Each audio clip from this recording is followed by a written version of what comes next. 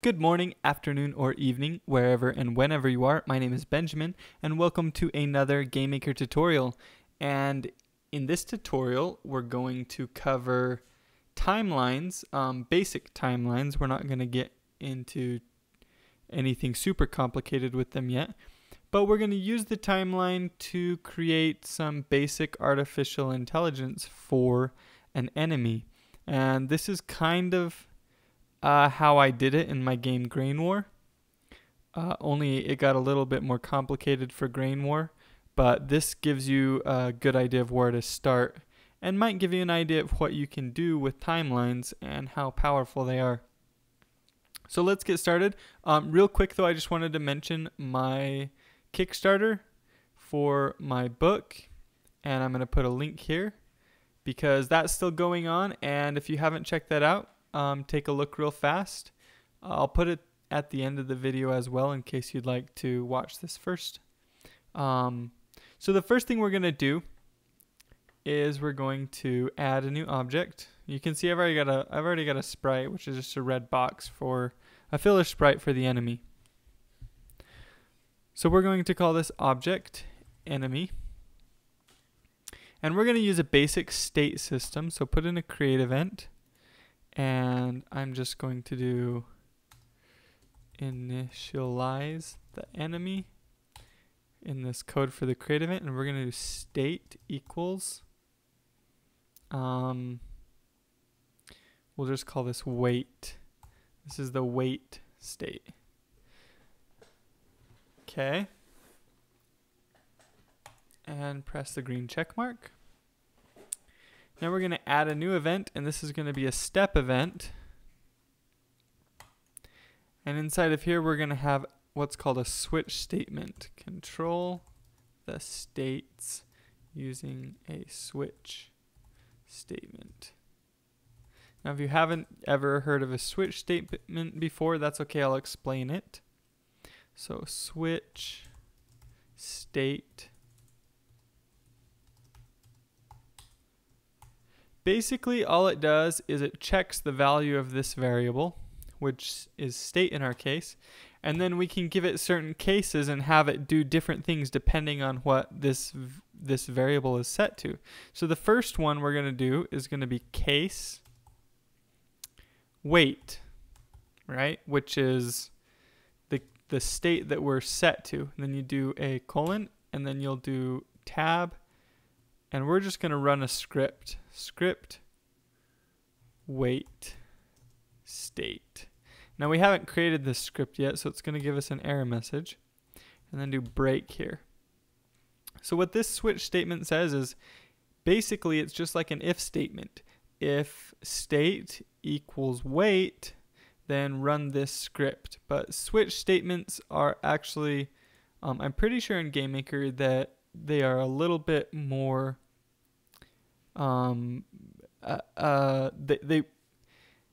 don't take as much processing power as a break or as a if statement, like an if else statement. Because of the break, it breaks out and it won't check the other cases once it hits it. And I think an if else statement will check them all, but I'm not 100% sure on that. But they are nicer to read. So we're going to do case move up. That's going to be a state that we're going to create. Script move up state. And in fact, well, we'll leave the space there on that. Okay. Break. Case move right. Script move right state. Break. Let me maximize this real quick so we've got more room. Case move down. Script move down state. Break. Case move left. Script move left state. break. Now we need to go create all of these scripts because none of them are working. You can also do a default, which means if it doesn't equal any of these, what do you want to do? But we don't really need to do that in this case. So let's come back here and let's create all these scripts. So this one will be script wait case, script wait case. And in this script, we don't need to do anything because the enemy is just going to wait. It's just going to sit there. So that's kind of pointless, but maybe you want your enemy to animate a certain way if he's waiting there or something like that. So script move up state, and this should be state, not case. Script move up state. There we go. Let's come into here. Change this to state. I messed that up. Okay, there we go. For this one, we actually want to do something, right? Y minus, let's do minus equals 2. He'll move really slow. Duplicate, script, move right state, move right state, x plus equals 2. We'll duplicate the move up, script move down state, move down, y plus equals 2. And let's duplicate the move right, script move left state, move left state, and x minus equals 2. Awesome. So now our enemy has a bunch of scripts that would control, oh, let's set a sprite to him and create a room. And let's put him in the room. And I really wish that that didn't default so large, but whatever. Okay. There, we've got an enemy in our room. And I'm going to give it a green background color. Just so that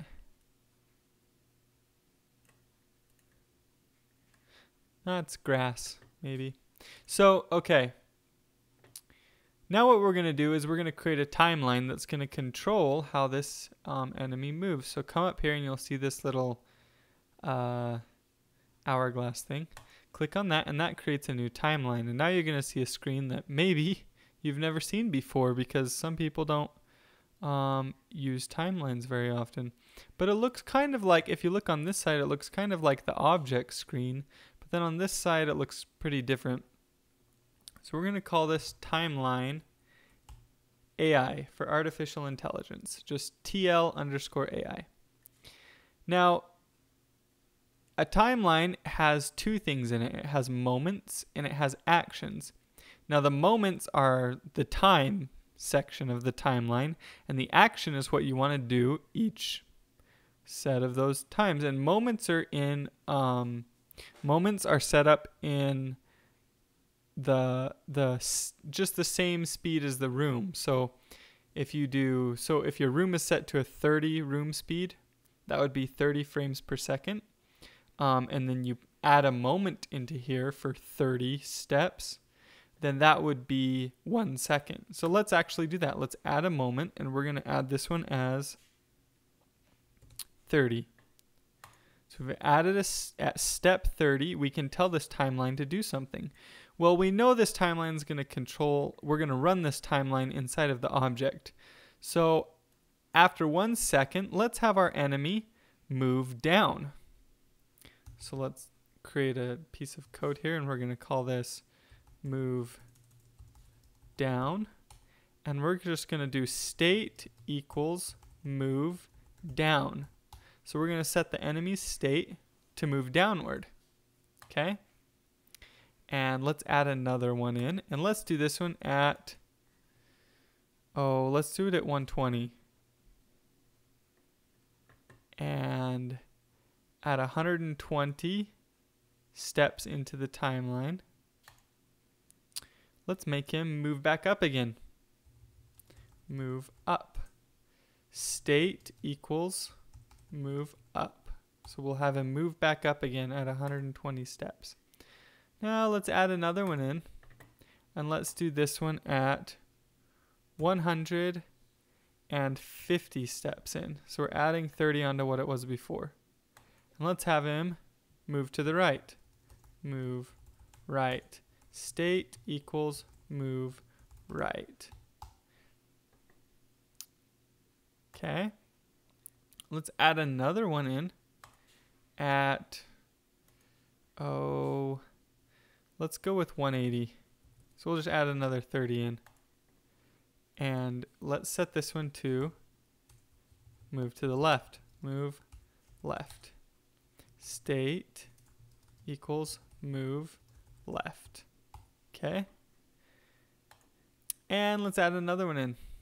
And let's do this one at 210. Adding another 30 steps. And on this one, we're just going to stop. So state equals wait. So we'll set him back to the waiting state. Okay? Easy enough, right? We've got all these steps, all these different moments in our timeline, and each of them has its own little action, what it's going to make the enemy do. So now, how do you run the timeline? Well, it's pretty easy. Just come into the create event, and there's something called timeline index. And so each object has its own timeline that's assigned to it. So timeline index equals TL_AI, which is the timeline we created. Then we want to start it. So timeline running equals true. So that's going to start the timeline. But we also want to start it at the position 0. We want to make sure that we're starting it at the very start of the timeline, because you can actually start it in the middle if you wanted. Timeline position equals 0. So that's the very beginning of the timeline. And then the last thing we're going to do is make sure that this timeline doesn't loop, because you could have it loop and then it would just start over at the beginning after the very end, right? But we don't want to do that for this example. So we're going to set loop to false. So that's pretty easy. In the create event, we assign a timeline to this object using timeline index. We set the timeline position to 0. We start the timeline at the 0th position. And then we set loop to false. So at the end of the timeline, it will just stop. And hopefully this works. Let's run the game and see what happens. And make sure that this actually works. These are just the basics, and you might not quite understand how powerful this can be, but you can see he moves down, moves back up, moves right, moves left, and then he stops and waits there. So the enemy did exactly what we wanted it to do. It followed that exact timeline that we gave it and went through each action in the timeline. Now, the best way to use this, well, I'm not an expert, so I don't know the best way to use it, but a way that I think is really powerful, that has worked really well for me, is to have the enemy have its own states, right? And it chooses its states kind of randomly as it's walking around. So it'll move up, move down, move left, and these are kind of random things. They're not necessarily in a timeline.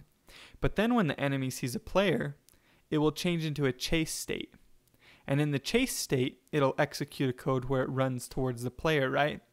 Well, when it gets to the player, this is when timelines are really useful, because you can have it stop for a couple steps and then jump towards the player and attack. And then maybe you can have it, if it misses the player or whatever, you can have it like jump back. And this would be like a sequence of events that the artificial intelligence would do that aren't random anymore. It's like a sequence that you would want. And you would set those up in a timeline like this. So this is a sequence of actions that I've set this enemy to do, and it will follow this sequence of actions. And this would be something you wouldn't want to be random.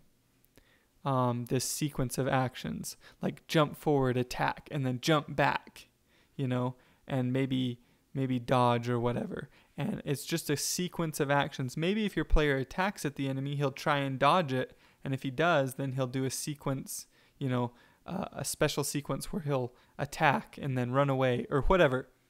So that's the powerful thing about timelines and artificial intelligence, is you can create a sequence that they will follow. And it's really, really powerful. So I hope this video helped you at least learn the basics of how to use timelines. I'm going to put the link here for my Kickstarter again, with just shamelessly plugging this in these videos. But I really feel like I've been working hard on the book the last little while, writing on it every day, and I'm really excited about it. And I strongly feel that it will help you guys out quite a bit. It'll be a reference that you can have right next to you while you're working on your game. You won't have to like switch between YouTube videos and watch part of the video, and that's kind of annoying sometimes. So you'll have the reference right there next to you. You can check and get information from there. So thank you guys for watching. Be sure and like, favorite, and subscribe if you haven't subscribed. That helps me out a lot. So I really appreciate you guys, and I will talk to you guys later.